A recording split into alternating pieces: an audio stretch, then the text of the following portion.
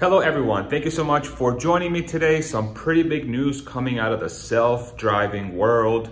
As of yesterday, Cruise and Waymo are permitted to operate fully in the entire city of San Francisco, California. This is after being able to operate in limited amounts in parts of the city for the last few months and years here.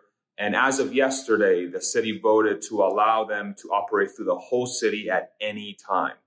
Now, this is actually a pretty big deal, believe it or not. For the last few months and years, these two companies were only allowed to operate in specific portions due to safety concerns, not having enough data, concerns around making sure that it wouldn't sort of interrupt emergency vehicles, traffic flows, and things like that. But now the city has said, yep, you guys are good to go. We trust you enough to be able to operate your systems fully in the entire city. And now once you're ready to get going, you have the permission from the city to be able to do that. The one difference here is that with Waymo, they'll be allowed to operate up to 65 miles an hour. Waymo operates the Jaguar, the electric Jaguars that you might see running around your city, depending where you live. And Cruise will be allowed to operate, I believe, up to 35 miles an hour as we hear some sort of noise going out. I got my car getting the tires changed. So yeah, it's pretty fascinating. Waymo's getting a little bit of a boost here. I'm assuming they'll be able to operate on the highway, given that they'll be allowed to operate up to 65 miles an hour and Cruise at 35. But really the overarching theme here is that now we have the first city, at least in the United States, that has given permission to companies to operate self-driving vehicles in full with little to no exceptions within the borders of a city. And in Waymo's situation, they should be able to also allowed to operate on the highways, given that their speed limit is at 65 miles an hour. Now, the broader implications here as this technology gets approved and it's allowed on the roads is that now we have a pathway, at least in the United States, for self-driving cars to be allowed probably way sooner than people expect across the entire country. It's going to start with San Francisco. But the reason why I say this is self-driving cars, this noise is crazy. Self-driving cars should prove out two huge things very quickly. Number one, they should be able to prove out that the safety, especially versus a human driver, is going to be significantly better. Without a driver behind the wheel, one would think you won't get distracted looking at your phone. You won't be drunk driving it. You will be fully attentive the whole time. And so from that perspective, these autonomous systems should prove out to be safer than a human. And then the second one, which I believe is a much bigger forcing function, as I correct my hair here a little bit, is the cost.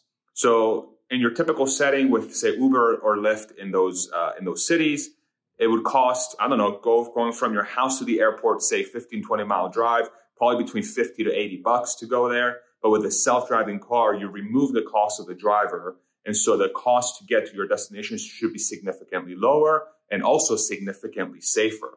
And now San Francisco is providing this sort of blueprint that should show this data very clearly in not just limited settings, but across the whole city.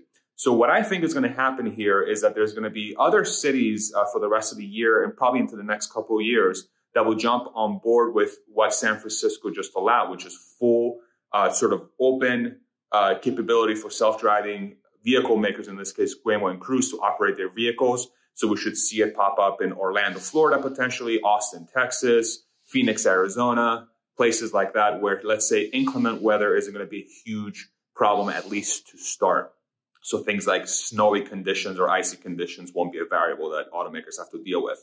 Now, let's sort of push this out and see what other players could potentially benefit from this as well. One of the companies that I follow closely, and if you follow this channel closely, you know that Tesla is sort of a pretty big part of the channel and how we're covering its evolution and how it's sort of going into this decade.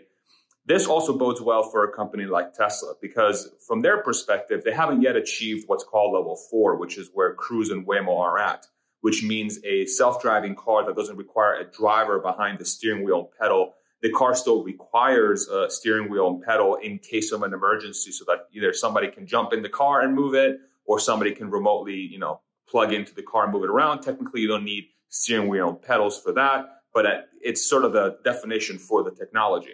Tesla isn't there yet. They're much closer to level 3, going on level 4. But the huge advantage that Tesla has in this situation is that their camera system, sort of the 8-camera system with the hardware that they use to operate the car, which is, they call it hardware 3, hardware 4. The one advantage they have there is that they don't have to map any cities. They don't have to, like Waymo and Cruise, send different cars or different technologies in the city and make sure, that they have that corner mapped or that traffic cone mapped or that roadwork area mapped or that stop sign mapped, things like that. It's much more dependent on them being able to go out there and survey the area before they allow the self-driving car to operate in that region. Whereas from Tesla's perspective, they basically have a fleet of hundreds of thousands of cars already driving around, technically millions of cars, but hundreds of thousands actively using what's called their full self-driving software, collecting data and sending it back to the mothership, sort of doing the work they need to do to basically drive through the entire United States on their own, with the car doing all of the driving. So with San Francisco going live, what this means is that once Tesla is ready to flip the switch and say, hey, level 4 is here, and Waymo and Cruise is already getting the allowance to operate in those areas. So in theory, what Tesla's going to be able to do is jump right into that sort of open allowance from San Francisco to start operating their self-driving vehicles relatively quickly once they have achieved the data solution. And of course, if you listen to Elon Musk and you follow the company closely, he has said multiple times that they're very, very close. But what this really, in my opinion, really highlights is that some of the regulatory concerns that we may have had, let's say for people like myself that are excited about self-driving vehicles and their potential in creating a better environment for people, especially in a lot of different use cases, we can talk about the job impact in a different video because that is a legitimate concern and we have to talk about that. But from a safety perspective and a cost perspective, there's a huge, huge boost to the economy. Now, Tesla should be able to jump right into that from the get-go. They're not going to have to wait, to have a little bit of a slice of San Francisco to operate in. San Francisco has already shown, at least in their case, that they're allowing companies to just operate in the entire city outright. And like I said before, the forcing functions behind the safety and the cost are also going to allow other cities to very quickly see the benefits of doing something like that in their city. And they're going to be like, wow, okay, so I'm going to be able to reduce road deaths by, 10x. I'm going to be able to reduce accidents by 10x. And I'm going to dramatically lower the cost of entry for transportation in my city, which is going to allow my economy to boom theoretically, because now you're allowing people that perhaps can't afford to own a car, can't afford to carpool, can't afford, from a time perspective, to go to the nearest bus stop and spend way longer than they should on transportation. It unlocks economic prosperity in some cases by having a technology like this available. And with San Francisco being the blueprint and Tesla's technology theoretically being able to scale significantly quicker than the other automakers, or in this case, the self-driving providers in Waymo and Cruise, now they're equipped to really take over the country by storm. So, but it's really just highly dependent on Tesla actually solving self-driving without the mapping, with just their computer system that they've set up and their camera system. So I would love to hear what you have to say in the comment section below. I think this is actually it's a huge deal. It's a really big deal. The news have kind of gone under the radar a little bit if you're sort of tracking the mainstream media and all those different areas. But this signals a very huge step that now we have a blueprint to showcase that self-driving vehicles are going to be way better for moving people from point A to point B. And we have legislative bodies that are allowing this to happen. That is huge. If you think about, if you're somebody who has been tracking this space for a really long time, one of the biggest concerns was regulatory bodies coming in and being very big, say, bottlenecks, or putting up walls out of fear of, hey, you're not going to be able to operate here because you're dangerous. But we're already getting approvals for these areas before Tesla's technology, in this case, is even ready. And Waymo and Cruise are benefiting from this. And I'm super happy that they are as well.